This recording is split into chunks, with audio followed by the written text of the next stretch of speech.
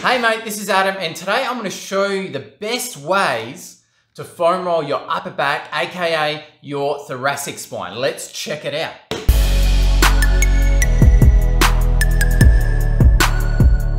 So today we're going through how to roll out your thoracic spine the best way, but also how basically some big mistakes that people make while they're doing it, and then also just go through when the best time to do it and how often you should be doing. So it's much like what I did on my quad rolling video. If you haven't, if we can put something up here. Yep, oh, there we go, cool. Check it out. Okay, so first things first, we need to get the setup right. So for this, we're just focusing on the upper back, which is your thoracic spine kind of starts just below your shoulder blades and then goes up to the base of the neck. That's what we're gonna hammer today. So just place the foam roller down here. So a lot of us will just tend to foam roll up and down here, not knowing what we're doing.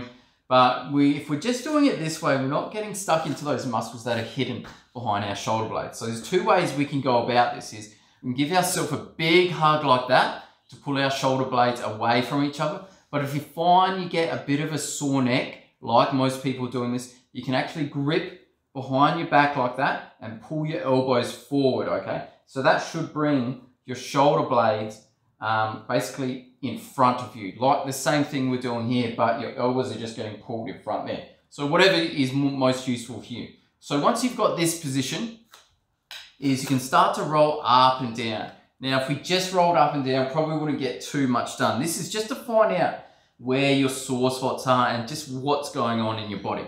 So we're going up and down. So what we'll do is we might find that, oh, I roll up and down and then I've got, hey, you know, one side is a little bit sorer than the other.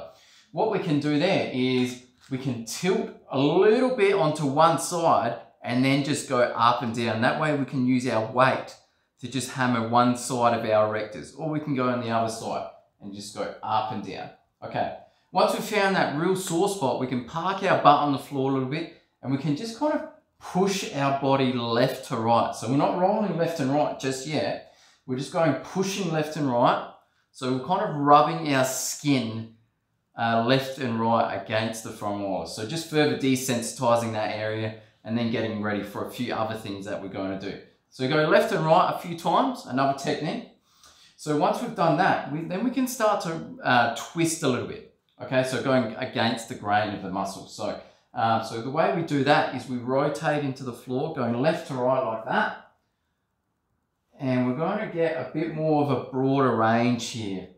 Okay, and we're able to put more pressure on each side of the erector. Once we've done that one, we can really pin down one side and really try to open up that thoracic spine and get a bit more of a stretch. So again, we're still holding here, or you can go like that, holding here. Take a deep breath in and then breath out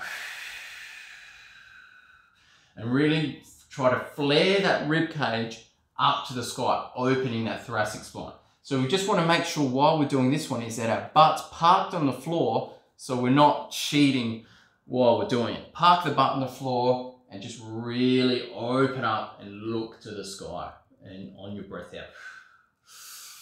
So go for about a couple reps, anywhere from 5 to 10 reps on each of these to get the most out of it. The other way that you can do it without your arms is actually throw your arms overhead to add a bit of, basically use the weight of your arms, and it just allows you to stretch a bit more. So you park your butt on the floor and you got your hands here, so breath in and then deep breath out.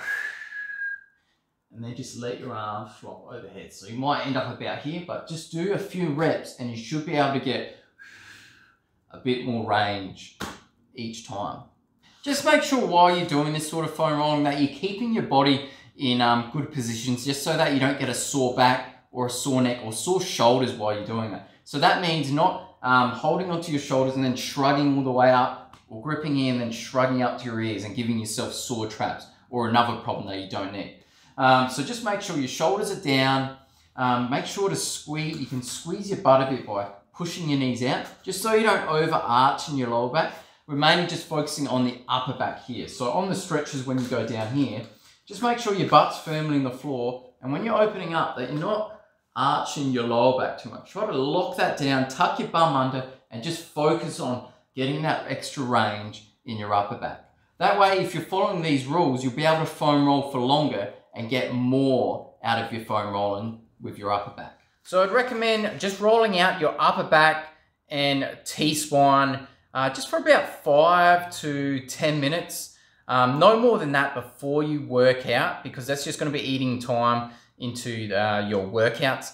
I particularly recommend doing it before any kind of shoulder or chest workout, as a lot of people find it really hard to get that nice thoracic extension, or to get a straight back while they're doing bench press and shoulder press. If you're finding that you've got quite jammed up shoulders, this is another great way to help loosen up those shoulders by hitting the thoracic spine. Just make sure you're not spending any more time than 10 minutes. If you're spending way too much time there, either you're doing it very inefficiently, or maybe you've got a big issue than you really think. Maybe you should get yourself checked out. Anyway, thanks so much for watching this video. Please make sure to subscribe down below or give me a thumbs up if you want to see more videos just like this. Make sure to download my 7 lifts to bulletproof your body after injury. If you've got a current or past injury that just keeps on creeping back every time you go back in the gym doing deadlifts, squats, push-ups, or anything, this is the guide for you. Just pop that down in the description down below. Make sure to give it a download. I hope you enjoy it. My name's Adam, and I help people return to the gym and stay there.